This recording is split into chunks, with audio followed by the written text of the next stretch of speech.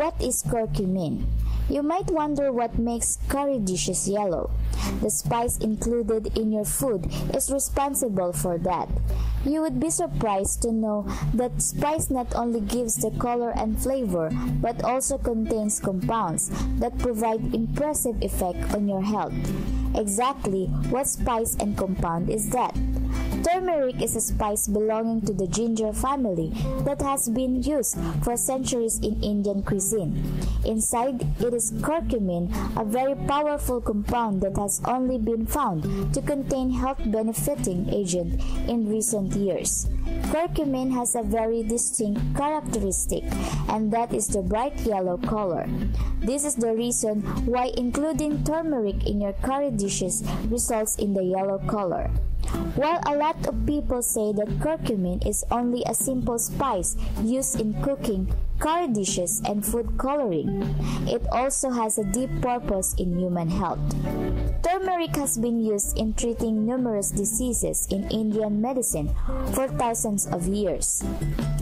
Since curcumin is defined as an active substance in turmeric, then it shall possess the same benefits as that of turmeric. In recent studies, it is found that curcumin extract contains substances that have antioxidant and anti-inflammatory effects. This finding is very important because our lifestyle these days is very prone to inflammation conditions. We have arthritis, colitis, and other inflammation-related ailments in the body.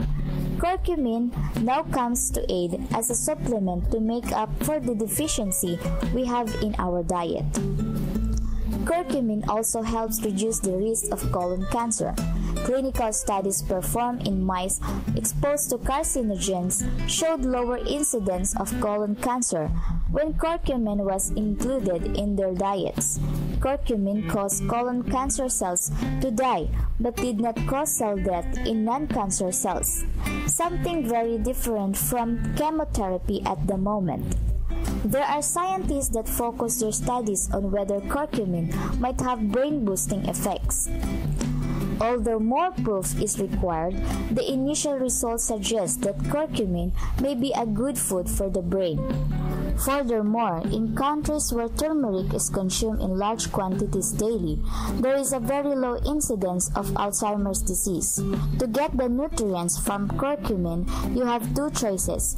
One, you can take curcumin supplements in capsule or liquid form, or two, you can add a good amount of turmeric spice powdered in your veggies, soap, or fish. It is better and will be less expensive in latter way. But if you're not a fan of spicy dishes, you can always go with the capsule supplements available in medical centers. Either way, it may relieve pain, reduce the risk of certain cancers, and possibly inhibit the development of Alzheimer's disease. But there is a little snag to trying curcumin. A University of California, Los Angeles professor, Greg Cole, who has been studying curcumin for several years, says that the compound is poorly soluble and poorly absorbed. That is why curcumin supplements are given at high dosages.